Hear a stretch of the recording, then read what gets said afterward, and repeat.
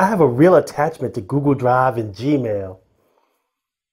I just don't know what it is. I love them.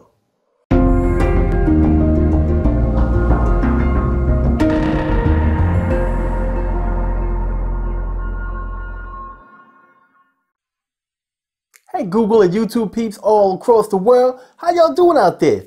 My name is Malik and I'm back on your screen with another tip for the tube.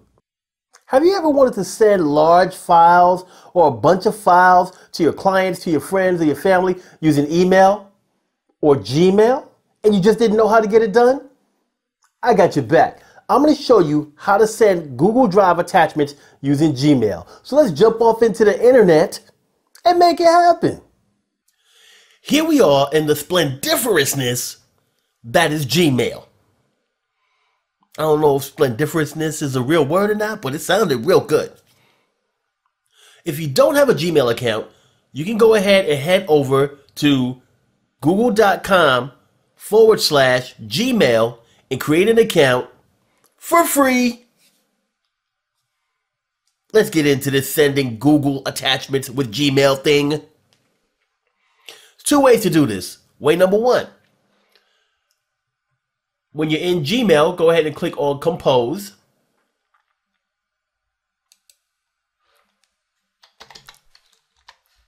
Choose your email recipient and your subject.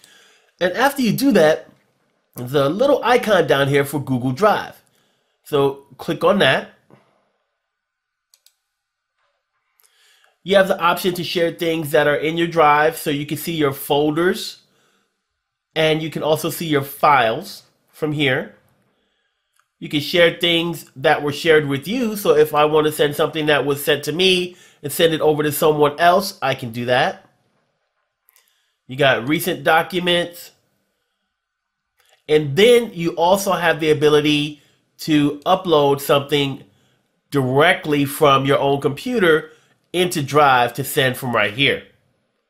So a lot of different options and flexibility for you to be able to send different attachments, whether they're already in Drive or something that you want to transfer to Drive to send that through your Gmail account because of the fact that the file may be large. Now, as you can see right here with the upload option, you can send files that are up to 10 gigabytes. You got a video, you got any other type of large file. This will handle most of those as long as it's not over 10 gigabytes. Great feature, especially for a YouTuber like myself. A YouTuber like myself. I like how that sounded too. I get down on my own voice sometimes. All right, so I'm gonna go back to my Drive and I'm gonna choose a form. Now, when you choose a form, based on what that form is, you'll either have Drive Link available or Drive Link and attachment available.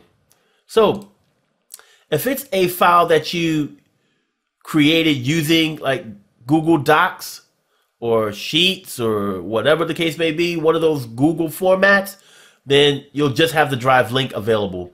If it's a file that you created yourself, then you can send it as a Drive Link or as an attachment. So you can choose between the two.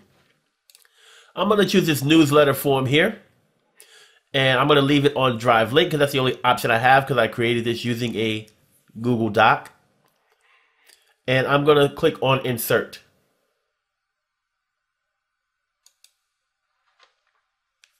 Now when I do, you see the link to the actual file is here. And let's say I compose the rest of my message and I click on Send. Now, when you attach a Google Drive file to your messages, Gmail actually checks to see if the recipients of that message will have access to the file. If they don't have access to the file, then you get this option.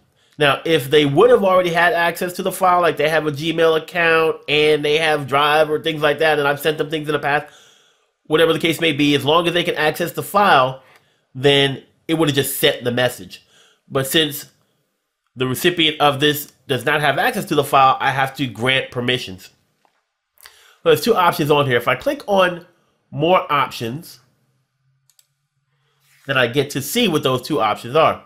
So I can change how the file is shared. I can change it to say, hey, anyone who has this link can do certain things. Now, if I leave it on anyone with the link, then the person who receives the email will have the access. But if they give this link to anyone else, they forward the email, they send it to someone else, they're going to have the same accesses that I gave to the recipient of the email.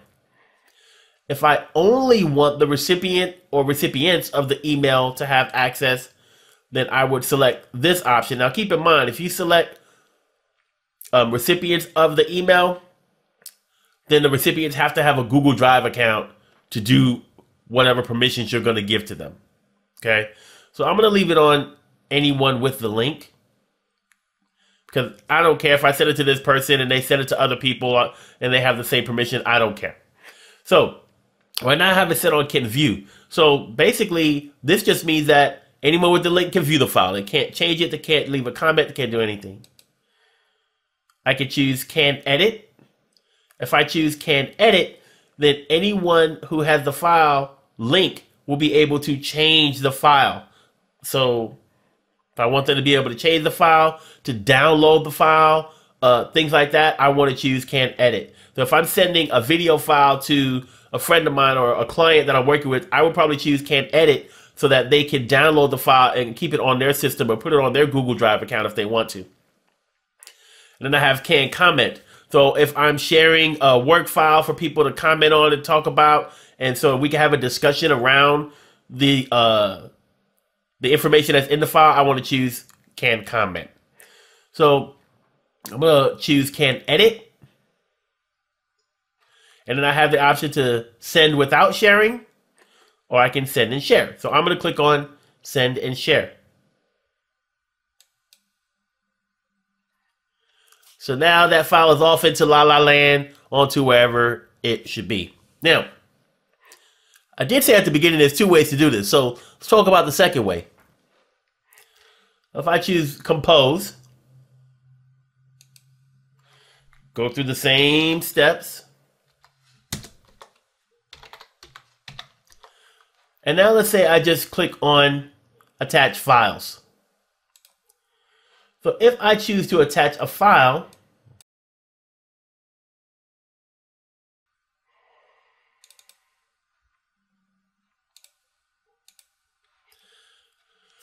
and let's say the file is too large, it's going to say, hey, this file is too large.